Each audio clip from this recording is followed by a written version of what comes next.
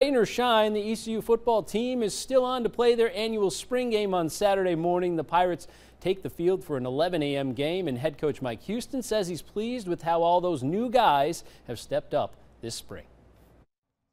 I saw a thing the other day, 97% of our offensive production was out there on pro day from last year, and so you're a little unsure going into this, but as you sit here 3 weeks in, I feel very excited about our roster.